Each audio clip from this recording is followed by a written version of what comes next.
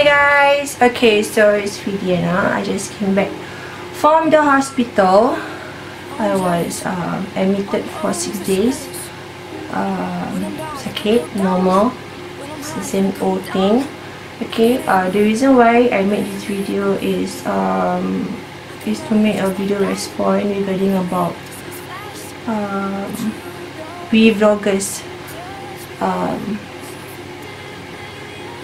putting our price on any things that we need to promote, such as products or anything, you know, so that we won't get bullied by the stockists, or we won't get bullied by the suppliers or anything.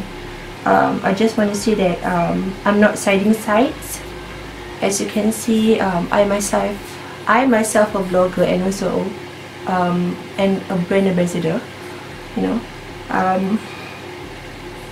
Even though that I'm not well now to talk about, I just want to say that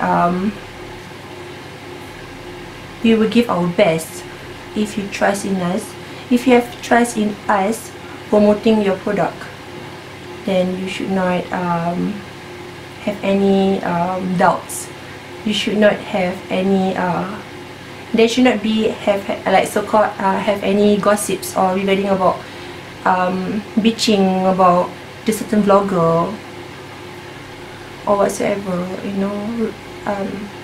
Rezeki masing-masing. Kalau cara dia promote bagus, it makes your product shine in a way, you know, makes you a millionaire the next day, then that's your rezeki. And if it doesn't, then you have to always remember why you always engage the vlogger, because no one force you to engage the certain vlogger, only yourself. So I just want to say that to all vloggers out there, don't let people bully us, and please rate your price. It doesn't matter you charge them 100, you charge them 50. Is it pro bono? Pro bono means free. I don't do for free. I think I've gone beyond. Sorry, but I just have to say the truth lah, because truth hurts. We are not rich. Singapore is very, very expensive. So you guys, if you guys have trust in us vloggers promoting your product, then you have no doubts in it.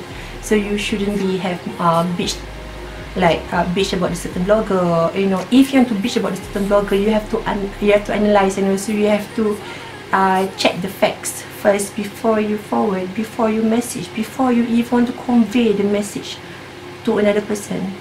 So yeah, love you guys. I just want to say that just doakan Fidi yang terbaik, because I'm really not feeling well, but I'm a strong person, I'm a strong girl.